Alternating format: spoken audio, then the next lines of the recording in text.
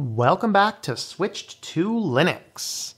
Well, today, oh snap, the possible problems with Ubuntu. And of course, this is not dealing just with Ubuntu, as snap packages are taking over in the Linux world. We find them all over the place, and nearly every distro can now run them. Are they a good thing? Are they a bad thing? Some people commented on the Ubuntu video where I said, yeah, this is actually a very good distro. Maybe I feel like Ubuntu might be coming back to prime time. Those people came back and said, well, as long as snaps are such a high priority, then maybe I don't want to run it. And so I was like, well, what really is running as a snap package on Ubuntu? Shockingly, the new themes, a lot of your very simple applications like the GNOME Contacts, which I installed, GNOME Calendar, and numerous other applications are actually installed as Snap. Now, it's not like everything, like some people are saying, but there's about a dozen of them installed on Ubuntu. That's a little bit interesting. Now, of course, we're talking here about snaps. My general opinions would probably apply to all of them: snaps, app images, and Flatpaks. Just a brief summary of these three applications from this post from Medium here, which you can find in the description below. Basically, you have app image, you have Flatpaks, and you have snaps. And they're kind of designed for different things. An app image is more like a completely separate application that doesn't need to be installed. It can run on most distributions. Basically, you can run them as a sandbox. Flat packages, much like that, are in tightly controlled runtime environments. They contain an isolation between applications, which might be a good thing or might be a bad thing, and you can control the resources that it has. Snap packages are generally read-only signed type content, in many ways like an application, which makes sense because the Snap format was kind of developed as Ubuntu was trying to figure out how to distribute software to Ubuntu Touch when they thought that they were going to have a smartphone that takes over. They are self-contained, and the biggest advantage that these bring is it solves some problems of dependencies, which we will get into a little bit more down the road. So, which problems are solved? Well, primarily it's an issue of dependencies are solved by all of these, but again, we're focusing mostly on Snap. So obviously, if you have a Linux distribution, you generally can run easily at least one particular version of any given package on it, unless you're giving it completely different names. This means that the various dependencies that are used in the background of all these different apps, they may or may not actually be compatible with an application you want to install. Snap gets rid of this by packaging all of the dependencies itself inside of the package.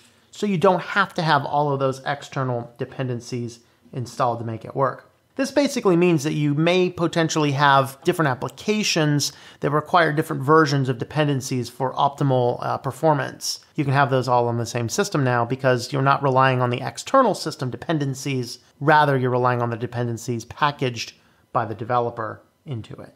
The next problem that generally solves is to get an application into any given distribution, so Ubuntu or Mint or Debian or Fedora or any of them, pick your favorite distribution. It has to be picked out and selected and put into the repos for that distribution. This has been a negative with Solus, where it did not actually have a lot of applications. So when it started to allow Snap packs, that immediately opened up the doors to all of the Snap availabilities. So you basically had a whole lot of new software that you could install on your Solus machine that the upstream developers of the Solus repo did not actually include in their package managers. And then, of course, it solved the problem of updating.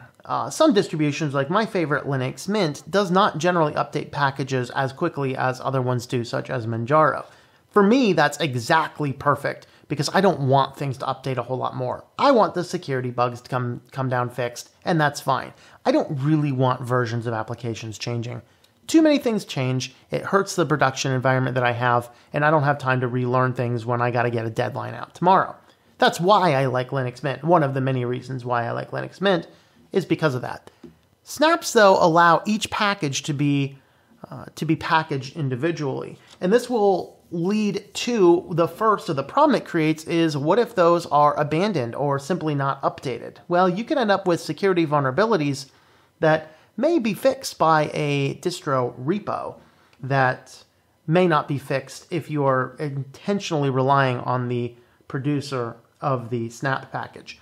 But it also creates a problem of auditing. And this is an interesting one because in the first case where an app was determined to have something malicious in it, in other words, it had a crypto mining feature, a blog post was released from Canonical and the snapcraft.io blog where they're looking at this and asking, is it evil? Is it naive? Is it interesting? And then they bring us down to this one fascinating point where the biggest problem that we have, and they say here, even in the inherent complexity of software means it's impossible for large-scale repository to only accept software after individual file has been reviewed in detail. That's true, they continue, whether the source code is available or not, as it has no institution can afford to review hundreds of thousands of incoming source code lines every day. Because of that, the most successful trust model is based on the origin of the software, not its content. In other words, trust the publisher rather than the application itself. That is such a massive problem. Of course, who are advertised as these big publishers? Well, we have Mozilla, which some people are taking some concern with, myself included. But who else do we have? Amazon, Spotify, Google, Microsoft, data harvesting companies who make their money on collecting and selling data and ads connected to the data that they have. So we want to trust the publishers that are data mining firms. Sure, they might not be putting a virus in there, but what else are they packaging behind the scenes in the snap packs? It makes one wonder, doesn't it? Do we want to trust these publishers? And then, of course, it brings us to another feature of these. These will utilize more disk resources, more memory resources. And this is a part that it may or may not make a big deal. In this day and age, terabyte hard drives are getting fairly cheap. But of course, hard drives are getting smaller again as people are shifted to more SSDs, which are still much more expensive. And so we may not want to be installing a lot of applications that have a whole lot of space being used. That's something else to keep in mind. So to use snap packages or not, what are my general thoughts? Well, first and foremost, I believe that we should be using native packages first. We need to not abandon this idea of your distribution auditing the source code, and we have to stop saying, oh, but something may have a conflict. Wait until you actually do have a conflict to determine if you want to utilize the snap packages or not. So I think that you should always be using what is in the repo first where possible. It may or may not be possible. I've already mentioned Solace, which of course does a good job having a lot. They don't have a ton of software, but the software they have is all highly compatible. Then they added Snap to add more compatibility beyond that. The second thing is we should only use our Snap packages if we really need help, if we really need to fix some issue, if we are having some dependency problem, if we have some type of conflict, then jump ahead and see if you can install a full complete package separate. That way we don't have a lot of the potential concerns with what else could be in this package. So as far as distribution should go, I think that snap packages or flatpaks or app images, all of these, we should make sure that we know, are we installing something directly from the distro repository or are we installing a snap package? So one of the great things about Linux Mint, they will make it clear to you, is this a flatpak or is this installed in the repo? This could lead to some degrees of potential confusion, which are very easy to educate out of people, because you might see two versions of the application. One says FlatHub and one does not say anything. I'd rather have that than pull something up and you don't know if it's a snap package or a flatpak unless they happen to kindly tell you in the description. So back to the question, Is there an issue with the Ubuntu? Well, the latest Ubuntu, it installs a lot of its core components, as we've already seen. It's installed a lot of its core components as snap packages. Things like theme files and simple small applications. It makes you wonder why. It's like they're pushing this harder than they need to be pushing it.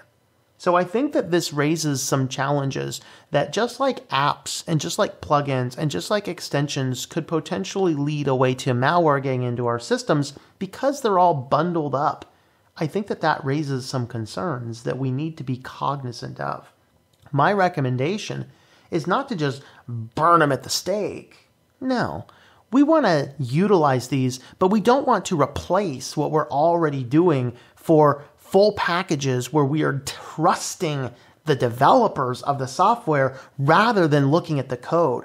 Because that's why we want to use Linux, to make sure that everything is being audited correctly. I do have deep concerns with the snap. Is it going to be enough to me that I completely do away with all these? I don't know. I honestly don't know. And I'm still going to look at the new Ubuntu on my actual production computers. I will have a look at it and I'll kind of make a determination then. But for now, just keep that in mind. When you're installing something on Ubuntu, it might be installing as a snap package. And for some people, that is a big negative because they're not auditing these packages. They're trusting the developers. And is that something we necessarily want to do? I hope you've enjoyed this video from SwitchedToLinux. If you'd like to help support the channel, check out the links at the top. There is another video over here. You can check out our Patreon page down here. And you can check out shop.switchedtolinux.com for information on a t-shirt like this or some other designs. Thanks for watching and I hope that you enjoy switching to Linux.